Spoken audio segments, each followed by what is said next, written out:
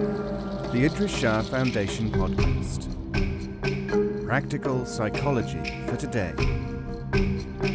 Featuring the works of Idries Shah, narrated by David Ault. Welcome to the Idries Shah Foundation podcast. On this edition of the podcast, we will hear selections from the Idries Shah anthology. The Source of Sustenance. Two beggars, each of whose need was very great, sat one day at the foot of a castle wall. One of them cried out, "I beg that the king who lives in this castle may give me a bowl of gruel." The second beggar took up the cry, but he said, "I pray that the king and the lord who is over the king may give me something." Now the king heard the supplications of the two, and he said to himself, "I, the king, shall answer the man who invokes my name alone. Let the Lord who is called upon look after his own." So he called for a large bowl of gruel, dropped a gold piece into it as an afterthought, and sent it down to the first beggar. It was a very large bowl, and in spite of his hunger the first beggar could not finish what it contained. When he had eaten all he could, he stood up and went on his way, leaving the bowl on the ground. The second beggar, seeing that there was still some food left, took it up and started to eat. When he got to the bottom, he found, of course, the gold piece. In this way the first beggar got what was to be had from man, the second what was sent for him, and the king, who had watched what had happened from his turret, began to see the results of intentions in a new way. There is a couplet, written by the Sufi sage Shah Abdul Haq of Delhi, author of the Futuh al-Ghaib, Revelation of the Hidden, which may be applied to the experiences of each one of the three men in this story. After seeking you shall find, but you shall not find in the seeking.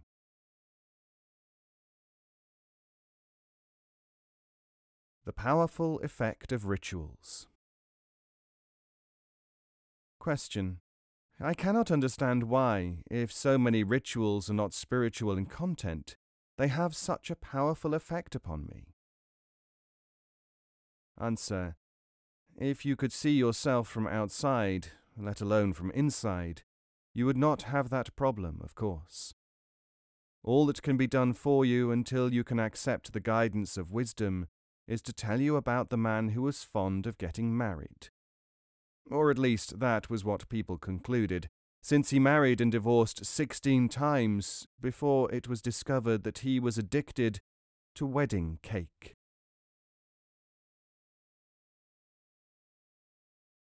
Stupid and important ideas. Question. I have been unable to understand why so many people are attracted to useless things than to real ones. They will follow the stupidest ideas, yet fail to take heed of important ones. Answer. Put out a piece of fresh meat and also a piece of rotten, and see which attracts more flies. But that is to call well-intentioned people lovers of carrion. There is nothing objectionable about that from the point of view of the carrion eaters, and we must be able to see their point of view.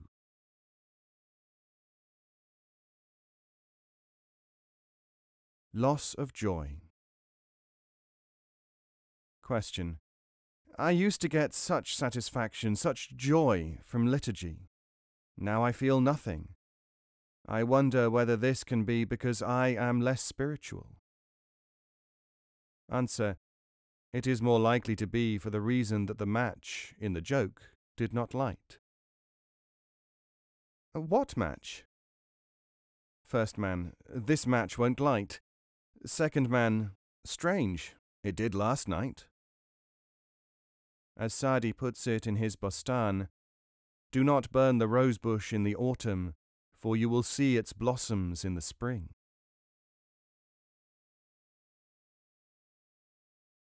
My false self. Question. I have heard much of the need to struggle with the nafs, the false self which we take to be our real self. But the more I struggle, the more I find that it is too strong for me. What do I need to do? Answer. You have to know that the first problem is one of definition. Someone needs to show you what your real problem is. We may say to a deaf man, "You are hard of hearing, you will have to make your ears clear so that you may hear." He will thereupon think that he has wax in his ears. Then he may try to save up for a hearing aid. His problem, however, may have been that he needs a haircut.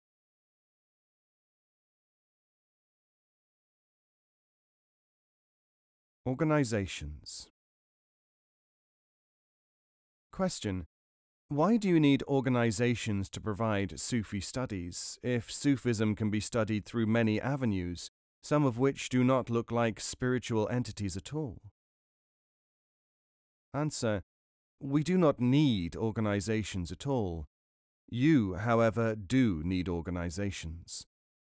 The reason is that these legitimate ones protect you against the hordes of pretenders who set themselves up all over the world, claiming to belong to orders, to inherit teachership, to interpret the literature. Just as with non-spiritual affairs, people in this field have found it necessary to form societies to protect the public against charlatans, in, for instance, law, medicine, education, commerce, and so on, so equally is it important in the area of Sufi studies. But this is necessary only because so many would-be Sufis are unable to distinguish between the true and the false. Question. If people cannot tell one from another, how are the ignorant protected against false organizations by the existence of real ones? Answer. First, if you are sufficiently sincere and observant, you will not be taken in by the false ones. The people who cannot distinguish are usually those who have been indoctrinated by shallow spiritual people who permit hypocrisy. The real organization exists to find an echo in the hearts of the real people. Second, the true organization covers much more ground and can by its very existence destabilize spurious organizations and infuriate shallow individuals. The latter, you see, always confine themselves to indoctrination or narrow dogmas, like claiming that Sufism is found only in orders, in music or romantic poetry, in certain books and not others, and so on. The real Sufis, on the other hand, can show the Sufi content in such a wide range that the cults cannot compete. But this principle has to be established in the minds of the public, and this takes time, as it is a new concept to many people. Some do not like it at all, as they are cult-minded without knowing it.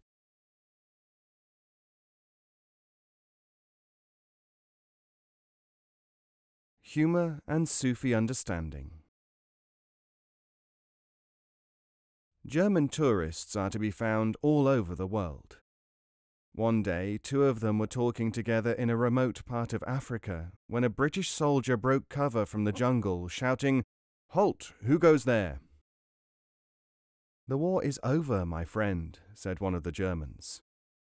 "You mean to say that your damn Boers won it?" said the Tommy. "Whatever does Queen Victoria think?" Very similar is the situation of the Eastern and Western followers of outdated mystical and spiritual systems. Because they lack information as to the transitory nature of local presentations, for instance dervish dancing or reciting mantrams, they follow ideas and practices which are not only unfruitful, they cause them to misinterpret the truth when they do come across it. Hence the importance of the understanding of supersession. Equally important is to know that the Sufi may have to get people to do things for their own good, which they would never do by themselves, because they want what they think is right, not what will actually be right for them. A Sufi once visited a monastery full of lazy and ignorant monks who disliked him and would not listen to his exhortations because he said that before being able to learn, people must put in certain efforts which prepare them for learning.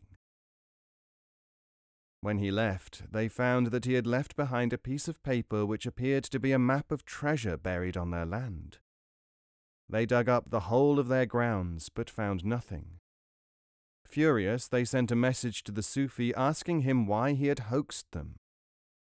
His answer ran, "Now the land has been dug, you can plant crops. These will keep you for the year, which it will take you to reflect on whether or not you want to learn and where you can find the teaching you need." The importance of seeking for teaching in the right places is seen in the usage or misusage of literature and practices which do not have the meaning which is ascribed to them by the ignorant. We often find people carrying out processes and following theories which emanate, true enough, from legitimate sources, but which are wrongly understood. Sometimes, far from giving advantages to the people involved, they are signs of danger. Transpose this into a modern setting, and you will see what I mean. A pilot with a novice in his aircraft was surprised to hear him chanting prayers through the intercom. "What are you up to? Are you frightened?" he asked. "On the contrary, I was giving thanks," was the answer. You see, as we passed over that cathedral, both engines fell off, no doubt attracted by the sanctity of the place. I take this as a good omen, and I am not frightened any more. This is not unlike the tale of the deep-sea diver who, in his pressurized suit, saw an oriental guru at 100 fathoms, bobbing about stark naked. Amazed, he wrote on his underwater message pad, "What are you doing, great master, without a suit at this depth?" The other man snatched the writing instrument and wrote, "Drowning, you fool." Even understanding straightforward instructions is hard for people who think literally in one way, but not literally enough in others. The only way to encourage them to harmonize with what is useful to them is to carry out extensive preparatory work. This joke is a good example of how things look to the Sufi when he is giving instructions to people who are not attending carefully enough. A Sufi was approached by a man who wanted to talk to him, although a large number of other people were already waiting patiently. He said, "Please go to the end of the line and wait." The man left the room. When the Sufi saw him later, he had enrolled with a false but exciting teacher. "Why did you not do what I said?" asked the Sufi. "You said go to the end of the line, but there was someone there already," said the man. "So I realized that if you did not know that, you would be no use to me." Sectarianism. One way that you can tell whether a supposed Sufi or dervish group is genuine or just an imitation is when they have sectarian prejudices. Some of these are really miniature churches. Examples are the Bektashi order, which is mostly resolutely Shia, followers of Ali in Islam, and the Mevlevi or dancing dervishes, who are adamantly Sunni traditionalists. The Sufis who follow the real path are not troubled by any such considerations, as the classical literature shows. There is a story which is popular among the legitimate dervishes which relates to this. It is said that a true dervish once went to Iraq, where there are both Sunnis and Shias. Walking along one street, he was accosted by a shopkeeper who said, "Are you a Sunni or a Shia?" "I'm a Sunni," said the dervish, and he was immediately beaten up. The following day he was in the marketplace when a number of men approached him and demanded, "Sunni or Shia?" This time he thought that he would be more careful. "Shia," he said, and found himself with 2 black eyes. He quitted the country as fast as he could, and when he reached the border with Syria, the immigration officer asked, "What is your reason for wanting to enter this country?" "Well," said the dervish, "they are all unbelievers in Baghdad. Whatever your beliefs, they thump you."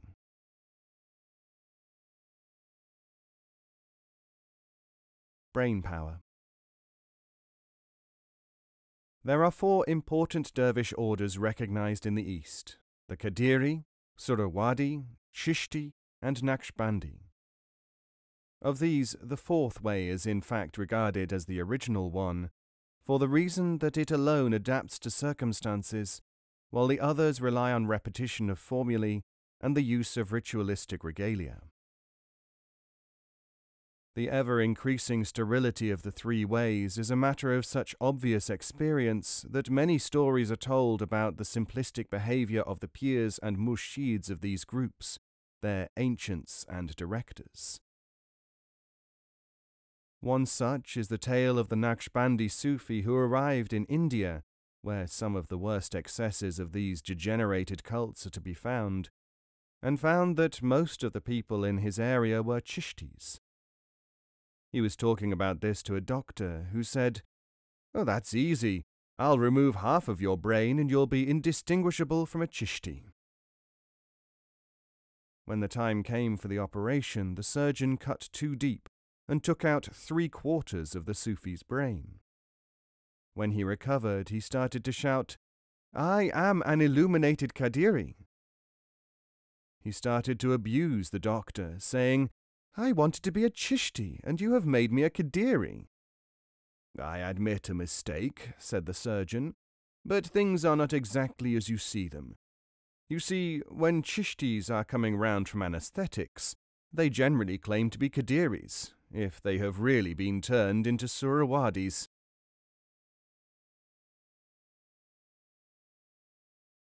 Some of the letters which we receive from opponents or would-be disciples are so confused and absurd that they have to be rewritten before they can be understood well enough to say that they are useless. Obtuse. As anyone who has read a letter from one or seen how he deals with problems will readily agree, pretended Sufis are far more obtuse than the general population. A popular anecdote related in the East by those who are not under the spell of such pretenders' harangues gives a fairly close analogy. There was once an epidemic of bullying at a school run by a reputed Sufi. He called all the boys together and said, "Forgiveness is enjoined upon us by our holy law. Let those who are bullies put up their hands." Only 3 boys failed to respond. The Sufi called these boys up. "Have you anything to say before I have you shipped for failing to confess?" he thundered. "Reverend sir," answered one of the boys, "we are the ones who were bullied." Heaven. 2 ways in which you can tell deluded would-be Sufis is that they want attention and are always telling other people what to do. There was one such, the story goes, who died and presented himself at the gates of heaven. The 2 angels on guard there said, "I am sorry, but we do not take in the self-deluded." "That's all right, fellows," said the self-styled Sufi teacher. "You can relax. I'm taking over the place now." Dervishes. Real Sufis love jokes, and pretended ones fear and hate them, calling them superficial and irreverent. This one is often told to pretended Sufis to see whether they will enjoy it or not. At one and the same time, it illustrates one of the major defects of self-imagined Sufis: selective study. There was once a man who believed himself to be a dervish, and in the way of all such people he took from the literature and practices only those parts which appealed to him, leaving out some of the most important portions, and unaware that studies are prescribed, not imitated. Now in his town there happened to be a butcher's shop, whose owner had been ordered, on pain of death, to provide the king with 1,000 calves' livers for dinner. The butcher came to the man of truth and asked for his advice. "Noble sir," he said, "I have no time to kill and cut open the calves and get the livers ready as well, and I shall die unless I can deliver."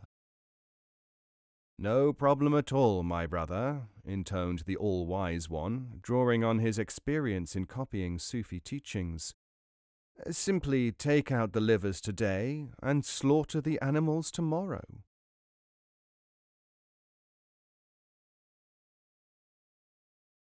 Cut off from the mainstream of Sufi knowledge, many alleged teachers of the way in parts of India and Pakistan cater for a large clientele, often as ignorant as themselves. One Westerner who came across a settlement of such divines in a part of India once famous for its Sufis was asked by them where he had been. "Well, I have been in Japan." "And what is that? Where can it be?" "It is a country many thousands of miles from here." "Thousands of miles? By all that is holy, it must be a real dump."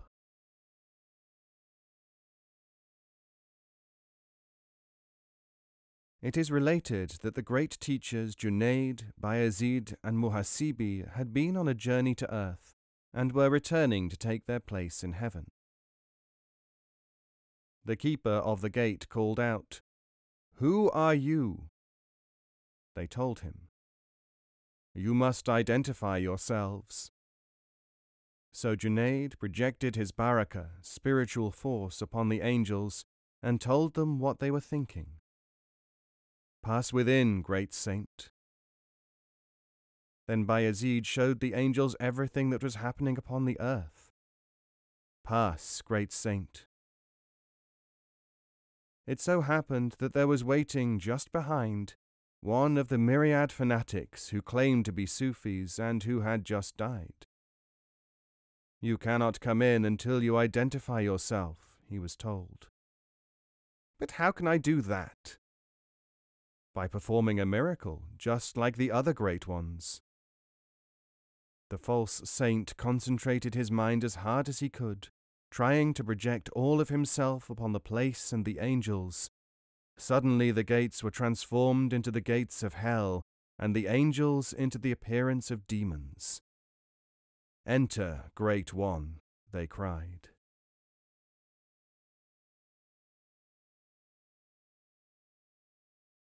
A man once went to see a Sufi, who took no notice of him. Then he journeyed to the home of another, and another, with the same result. Each one of the contemplatives was too deeply in contemplation to find time to see him.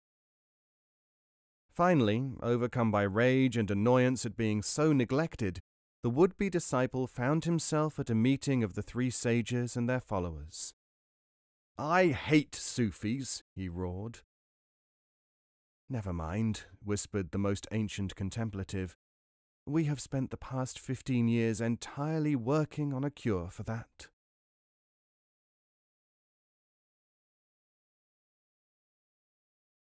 A certain man who had been working at being a Sufi for many years, reading books and repeating things to himself, at length discovered that he was not a Sufi at all, only a worldling with pretensions. He rushed into the room where his disciples were doing their prescribed exercises and told them. "I'm afraid that the news is too late," said his chief follower, "for 50 of us have already been illuminated through your example."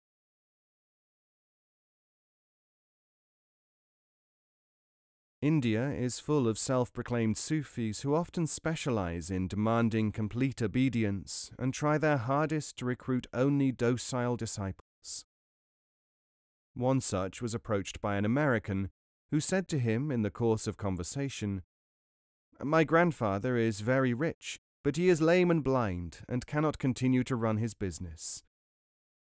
"Let him," intoned the supposed sage, "sell his property and give it to the order." "Just a minute, Sage," said the American. "I said he was lame and blind, not insane."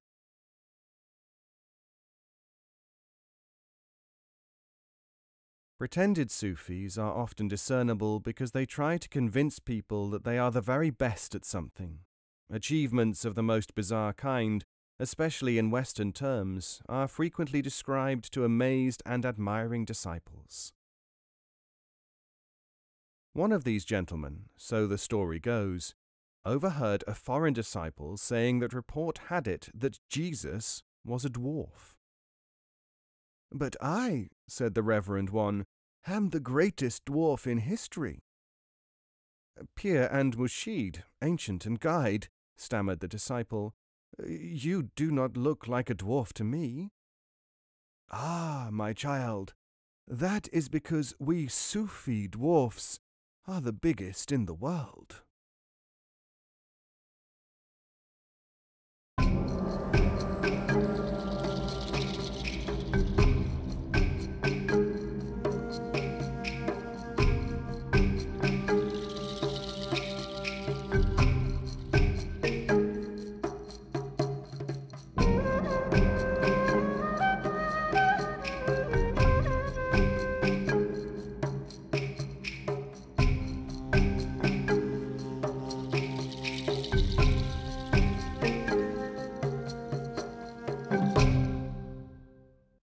This audio is made available by the Idries Shah Foundation and is copyright 2019. All rights reserved.